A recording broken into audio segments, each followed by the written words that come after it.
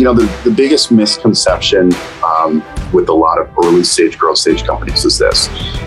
Their pitch is, they may have a great idea, but the execution of the plan is where there's usually a lot of holes that, most investors have a big issue with.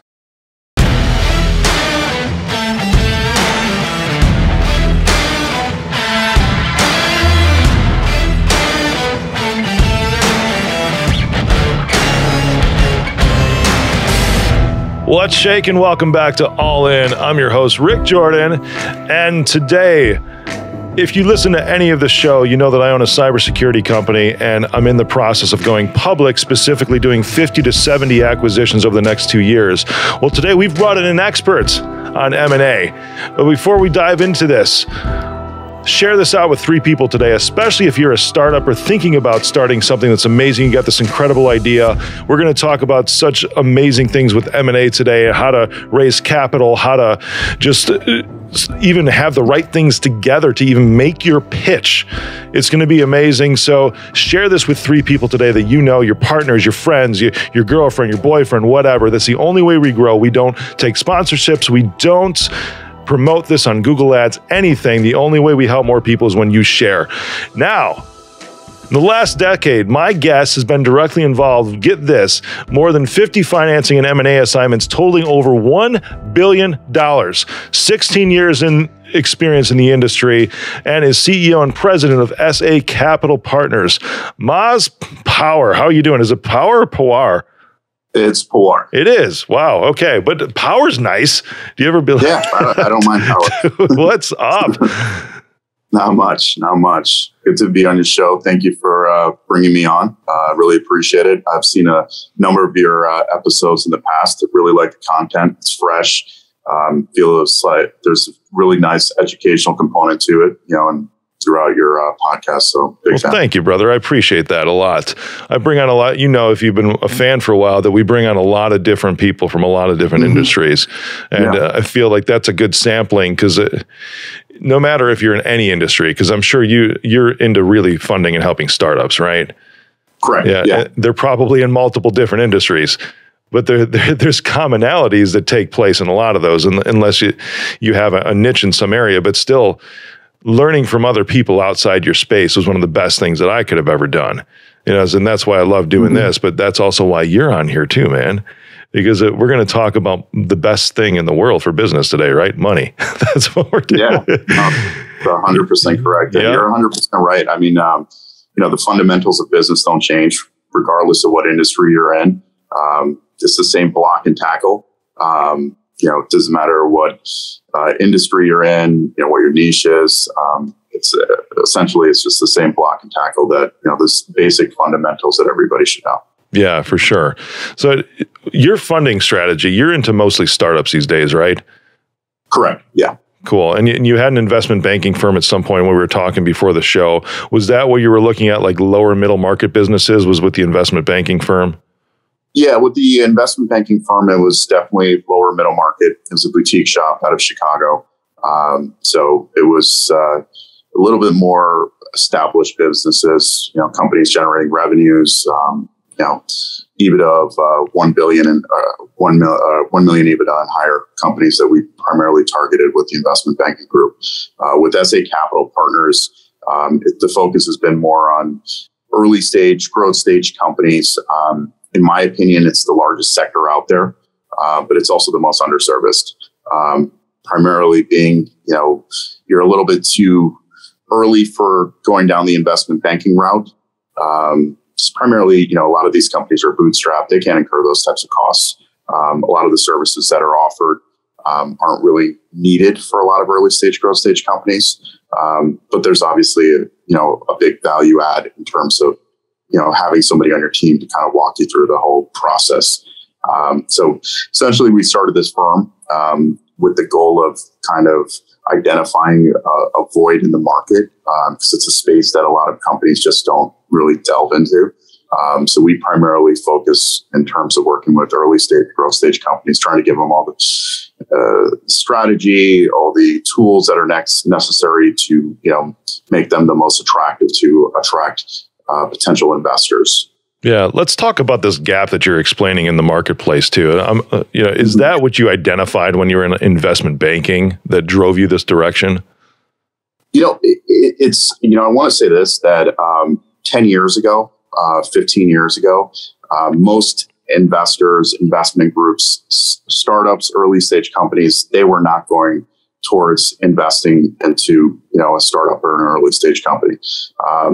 With a lot of things within the landscape has changed over the years. There's been so many success stories of investors coming on board, pre-IPO, early stage, growth stage, where obviously from a valuation standpoint, you get a more bang for your buck, where there's high risk, high reward. So, from that perspective, with a lot of these success stories, a lot of people are more open to investing into early stage, growth stage businesses. That's interesting because I feel you, and I see a lot of pitches in this area too. And I was just on stage with a shark last week and some other investors and taking some pitches for some things, and it was interesting to see some of the questions that were being asked. Because I guess I'm considered an investor because I'm active in M&A. So it's Sure. I didn't even label myself as that to begin with, but then my branding agency is like, yeah, you are, because you're acquiring companies, which means you're essentially an investor. I'm like, okay, I guess that's truth. If that's black and white, then that's black and white. But hearing some of these early stage, or growth phase companies, at least the couple of pitches that I've heard in the last 6 months or so, they don't seem to really have all their information together to even make the pitch to begin with. Is this what you experienced too? Yeah, I mean, the biggest misconception with a lot of early stage, growth stage companies is this. Their pitch is, they may have a great idea, but the execution of the plan is where there's usually a lot of holes that, most investors have a big issue with. If you're going to come in and say, okay, I'm going to enter X market and it's a $2 billion market and my goal is to acquire 25% of the market share. Good luck with making that as your, closing argument to attract an investor. Without any sales yet, right? Yeah, without any sales. So the plan is where I think, and I'm sure you probably see this as well, through the multiple acquisitions that you've gone down, is really where you want to understand is what's your plan. Okay, I like the idea. I like the concept. Maybe it's protected. You have the right IP behind you, patents, and so on and so forth. But what is your plan to take this out into the marketplace? How are you going to attract people to utilize your product or your service? And I think that's where a lot of, early on, a lot of entrepreneurs fail to kind of really present that right type of plan. Yeah, it's hilarious because another conversation I've had too is with some other investors. It's like you'd be amazed at how many CEOs are broke and have rocks in their pocket, but then they'll come up in the pitch and be like, I'm the idea guy or I'm the idea girl. How do you, because I'm sure there's some, how do you differentiate between something that you want to get involved in? And also if it's something you don't, how do you let them down easy too? Well, first and foremost, from our, where we get involved with a lot of these companies, we're not too concerned with, your marketing strategy or sales strategy. We could help you with that. So first and foremost, we got to be in love with the product, the service. There's got to be a need for it. If you're coming out there and saying, "Oh, I'm looking to replace Facebook," good luck. But what do you have that's Parlor? I'm sorry. So we'll look at, obviously, we have to look at what the product is, what the service is. Is there a need for it? Do we feel that it's something that can definitely come into the marketplace and come with a splash? So those are the types of opportunities that we're really targeting. From a strategy standpoint, we're not really looking at that because we know that once we get involved, there's an advisory aspect to it. So we could help, work with, any potential clients in terms of really fine tuning that plan and just making sure their I's are dotted, T's are crossed prior to getting in front of an investor. So that's, and obviously, even if the product is great, the IP is very important. So, is this product protected? Do you have the patents? Is this trademark? So on and so forth. For sure. It's interesting to me too, because there's a couple of acquisitions that I've looked at to where there's been some very legitimate IP. And it's interesting because they haven't been able to market it. They were the idea people, right? And they weren't able to really bring that, like a SaaS app or something, weren't really able to bring that to market because they didn't have that skill set in-house. They didn't seek out the help externally either. So it just kind of sat there stagnant for 5 years.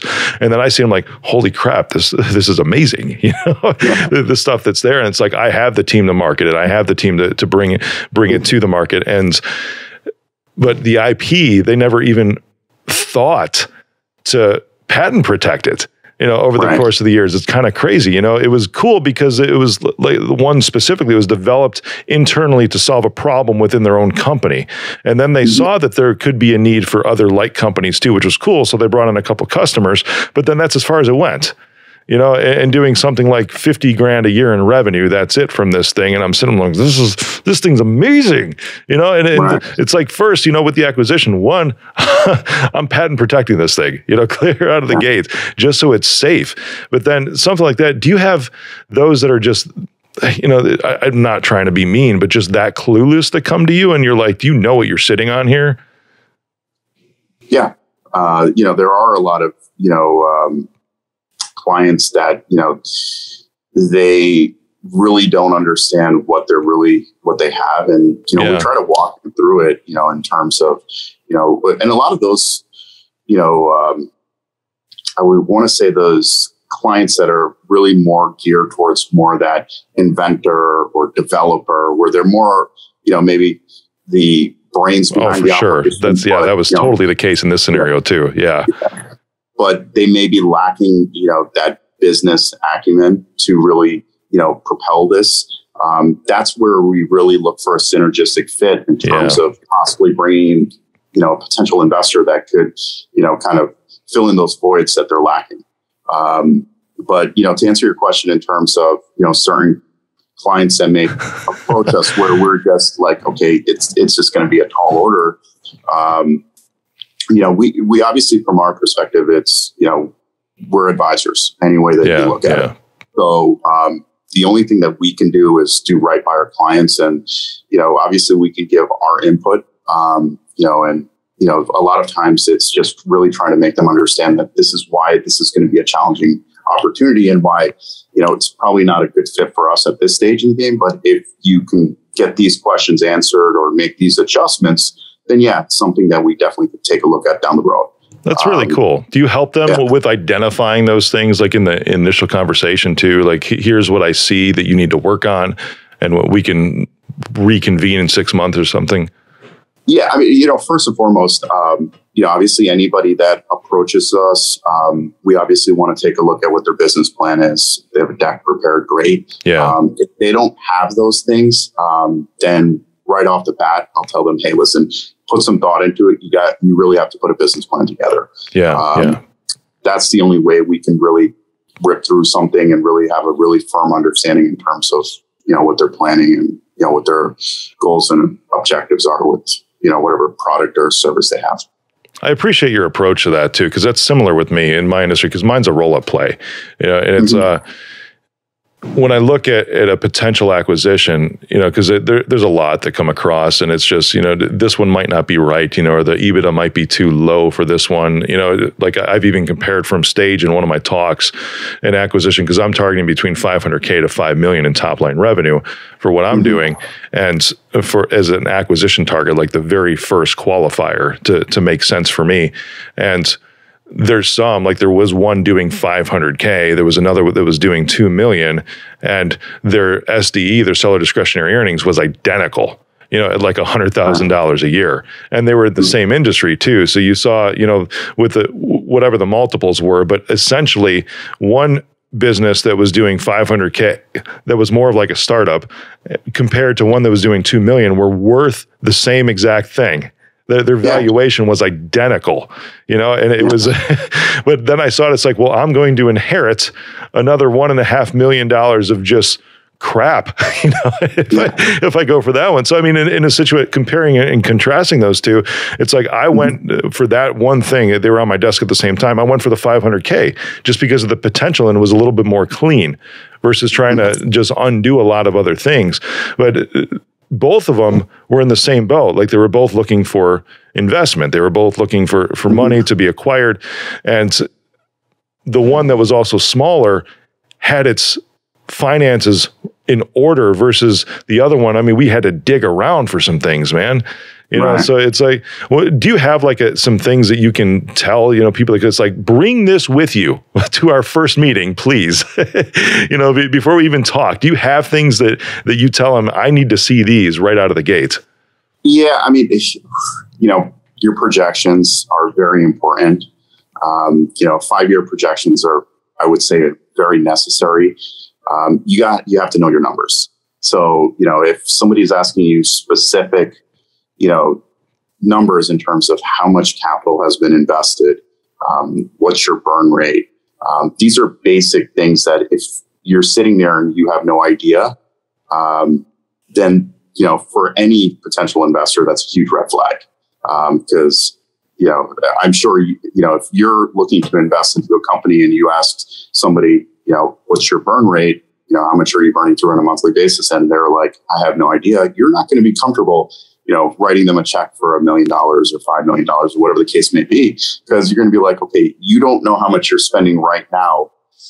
I feel very uncomfortable giving you my money because tomorrow I want to know how my money's going to be spent. 6 weeks, it's going to be gone. The potential's there. Yeah. So, knowing their numbers inside out, really is very important, and that's a huge red flag. And if you present anything to an investor, you should know where you're coming from, because they're going to want to know how you got to a certain number. So if you come up with some pie in the sky number of, okay, in 3 years, we're going to be doing $1 billion, you better have a very strong plan to back up how you're going to get to $1 billion in revenues, or whatever the case may be. So those are things that we kind of really take a lot of time and, try to understand. And it can't be one of those generic, we're going to capture 20% market share. Yeah. Okay, guess what? That takes a lot of capital to acquire 20% market share of any industry that you're in. Where is this, where are these marketing dollars going to be spent? What separates you from, potential competitors out there? All of those things are very important. For sure. What is it about what you do that really excites you, man? Because you're very intelligible, obviously, with this, but what do you see that's like, man, I'm glad I got up today? I'll be completely candid with you. It's seeing the growth that some of our clients have. When we have that first conversation and, 6 months, a year into, seeing how they handle potential investor management calls, being on calls and seeing the growth within them. There's an aspect of that where it's pretty cool. There's no other way to describe it. So you get involved pretty early on. So, obviously any, potential investor or, any potential client that comes to you, they're bringing their baby. And when you see their baby grow, it's a cool feeling. But yeah, I would say that excitement, makes it all worthwhile. And it's pretty cool to get involved with, a lot of companies that early on in the process. That's really awesome, man. Because their success becomes your success too. Exactly. Yeah. It's awesome. Because it's, you're making money, but for starters, you're not going to invest in something that has a high potential of failure. There's obviously risk that's inherent in any investment for sure. Yeah. But the people are the exciting part, man. when you see them start to skyrocket and see their lives fulfilled, and at the same time, I'm like, I'm making money, but this is really awesome to be a part of this journey too. Yeah, and you develop throughout the process. Obviously, you're spending a lot of time, with a lot of these clients. You obviously develop certain relationships. I've had clients that we became great friends, after working with them, on multiple deals. So. it's pretty cool. That's awesome, man. So coming out of the pandemic here, and really, I used to say that months ago, but then you see these waves that come, and go, and the market has been so volatile over the last year and a half. What advice do you have? Because in the phase we're at now, and probably for the next year or so, what advice do you have to startups that are raising capital in this tumultuous of a marketplace we're in right now? Yeah, the biggest thing that and I try to tell this to every client is know what you're getting into. We're in an extremely competitive landscape. There are deals getting done now. So, with 2020, things came to a standstill, especially the M&A world. Aside from the deals that were already in the works, new deals that, developed during that time and got funded were far and few. So you had a flow over deals from last year, and then obviously you have deals that are coming out right now. So it's a competitive landscape, but that's where it's that much more important that you should have everything, buttoned up on your end. So when you do have that opportunity to get in front of an investor, it's that much more important for you to be on your A game and not sit back and not know where you're going and, not understanding, or not explaining your business or your plan the right way to a potential investor. Yeah, it's going to be interesting to see what happens over the course of the next year. I remember seeing that because even with my public offering, we didn't really make much movement on it last year just because things were so crazy with stuff. But now, coming out of it, at least in my industry in cybersecurity and IT services, it's like it is, to me, it seems like a buyer's market. And when I'm because it's like everything's on sale, man. Very true. Yeah, no, very, very true. And things have definitely, picked up, but, obviously going through something like this, something that nobody's ever experienced in our times, these are the times where you really, you got to really look at things and put things in perspective and, even, certain holes within your business. Because even let's just say you were generating revenues and you came to a standstill, how are you going to handle this? So, let's just say hypothetically something happens down the line. Hopefully, God forbid, it doesn't happen. But if it does, how are you going to handle that? Sure. If there's a lockdown or whatever the case may be.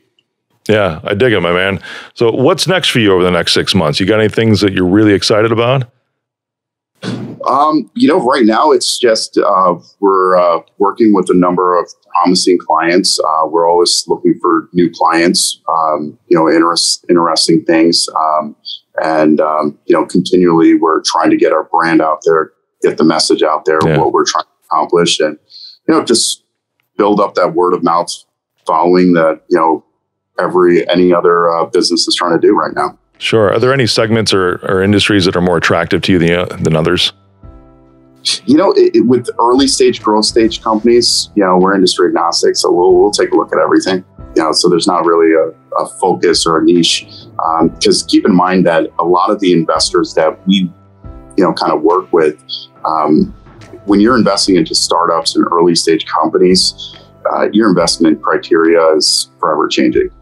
Something's got like every few months they're looking at different types of industries. So now when you get a little bit more upstream, then you're going to obviously get, more industry specific, investors.